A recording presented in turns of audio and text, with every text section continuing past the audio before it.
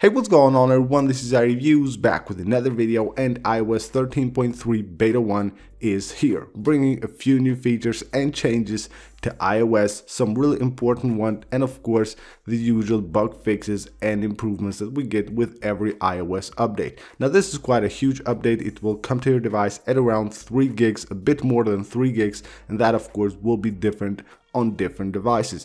And of course it has fixed a huge bug of iOS 13.2, which hopefully we will get also fixed before the release of iOS 13.3, because it is quite a huge update. It should take like 5 or 6 betas before it gets released, and you can expect it to be released sometime around December. So hopefully Apple will release iOS 13.2.1 to fix those bugs that are already known on iOS 13.2 and are really annoying. So hopefully Apple will do that very soon. So let's get into iOS 13.3 Beta 1 and see the new features and changes that this update has brought to iOS 13.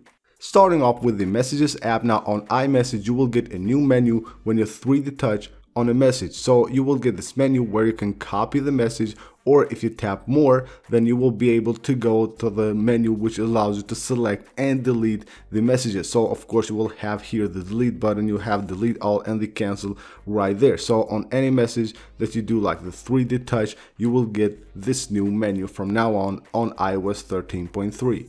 You will also get this new pop-up that asks you to update the contacts info on iMessage. Now I got this from Reddit. I didn't get this myself. I got this from Reddit, this picture that was posted on iOS beta on Reddit, and you can see right there when a contact of yours will update their info, you will get like this pop-up here asking you to update the contacts information right there. So of course you will have like 2 different buttons, one to update the contacts info and the other one that allows you to ignore those updates. And the biggest change, the biggest new feature of iOS 13.3 is found under screen time, and that's communications limits. Now this has been on the first few betas of iOS 13, then of course was removed by Apple and now is finally back with iOS 13. It's in iOS 13.3 of course. Now it's interesting how Apple is just adding, like with every update, adding these features that they first showed on the first few betas of iOS 13, and then they removed them, but now they're finally back, most of them I believe. And here is communication limits. Basically what it does is that it lets you set limits based on your contacts. So all you gotta do is just go here, and then you will see like a menu here, and you can choose where you want to allow communications. You can go here and of course enter your passcode, and then you can allow communications for everyone or contacts only. So you can do that right here. And then you will also have here group communications. You can allow people to be added to group conversations when one of your contacts or a family member is on the group. So you can enable that from here. And then you have here during downtime, you can allow which your contacts or what you want to be able to contact during downtime. So if you go right here, you will have contacts only, or you can choose only a specific contact or a few different contacts. Just go right there, and then you can choose from your contacts, or you can add a new contact directly from there. So anytime you do that, you will be able to tap right there to go to your contacts list, or add right here, and you can choose a new contact. And then during downtime, the only contact that will be able to be contacted will be that one that you enter right there, or you choose right there. So you can also have here, and you have a different button right here to also enable allow contact editing, so that allows someone that has access to that contact to also edit that contact. Another new change on the screen time settings is right here on see all activity. If you go right here, you will have your activity, and then at the top right there you will have devices. Now this has changed here. It will only show active devices. Now previously it used to show you also your devices that are inactive, and that's fortunately has changed now, and it will only show the devices that are currently active.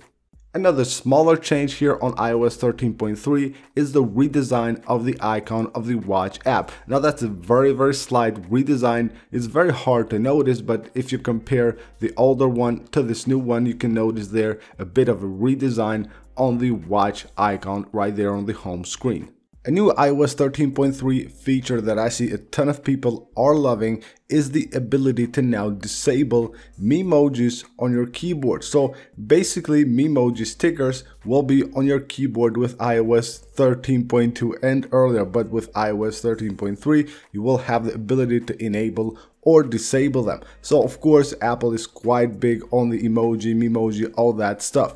And they have added Memoji stickers, which are new on iOS 13, but now you will have the ability to disable them, and you can do that by going to your settings, go to general, go to keyboard, and if you scroll down here you will find a new section that is called Memoji stickers. It's called emoji, and then you have this Memoji stickers option right here, which allows you to enable or disable them from the keyboard. Now you will see right here, if I go to my keyboard and I go to the emoji keyboard, right here on the left side I will have the Memoji stickers, and of course you can now disable them simply by going to settings. You can see you just turn off that right there, and once I go back there are no Memoji stickers anymore right there on the keyboard of the emojis. So you can see this works really fast. So you enable that, immediately they will show on the keyboard. Of course you disable that, they will go away immediately.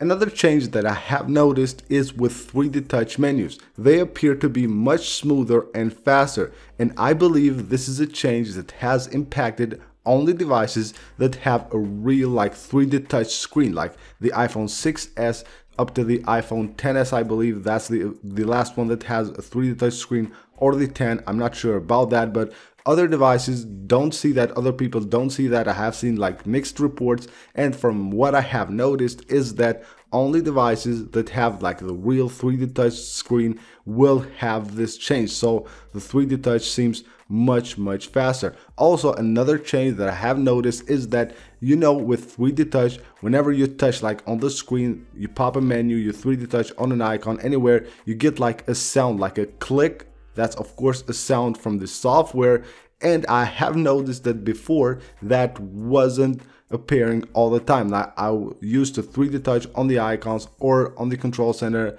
Sometimes I got that sound, sometimes not, but now it seems very good. So every time I 3D touch on any menu or any icon, I will get that sound on iOS 13.3 beta 1.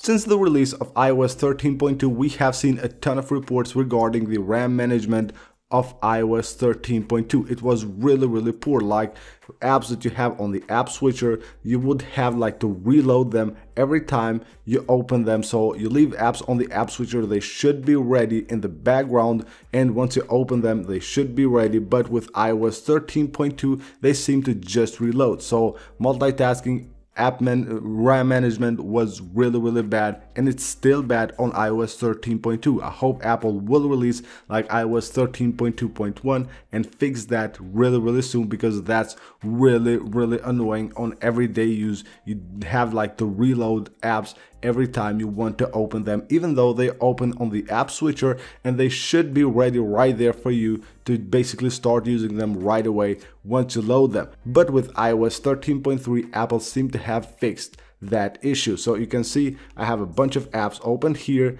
and they're working really well, so I can switch between them, and I still have all of them right there ready to go once I open any one of them. So that's really nice, very nice from Apple to do that. Hopefully they will fix that very soon on iOS 13.2, and people don't have to wait for the release of iOS 13.3 to get that fixed, because that will be probably more than a month away from now. So hopefully with iOS 13.2.1 Apple will fix that really soon, because it's a huge bug and it's affecting a lot of people, and of course we will have a really worst experience using your iPhone having that bug, which is quite big.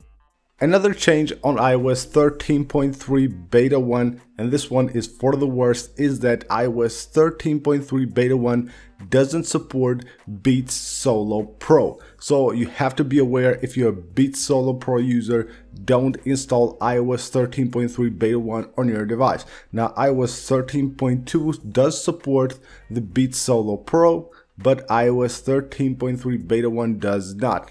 Basically that's a bug, of course. Hopefully it will be fixed with beta 2, but for now, if you're a user of the Solo Pros, make sure you stay out of iOS 13.3 because you won't have support for your headphones. So that's pretty much it for this video, guys. This is iOS 13.3 beta 1. I hope you guys enjoyed the video. Go ahead and subscribe for more iOS 13 videos, and of course for all the new updates and the new betas that Apple will release of iOS 13. So that's it. Thank you guys for watching. Again, don't forget to leave a like and leave a comment on the video, and don't forget to subscribe for more. I will see you guys on the next one.